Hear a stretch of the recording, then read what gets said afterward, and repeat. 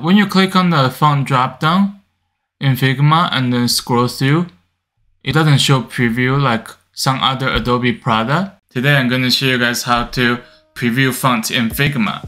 The only way that we can see preview natively is click on this font and then go up and down. And that's really slow. Good thing there's a plugin that fixes this problem.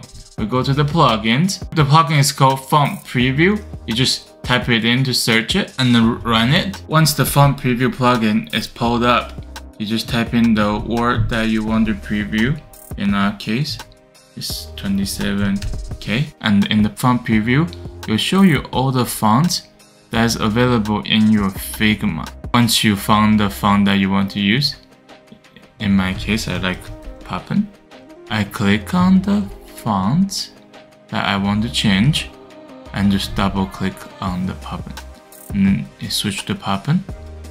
And that is it. This plugin isn't perfect. Not all the previews works and some of them show up in different font weight. But this is far better than not able to see how the fonts look like at all. I hope that this video helps. If it does, please click on thumbs up and subscribe to my channel. I will see you guys in the next video.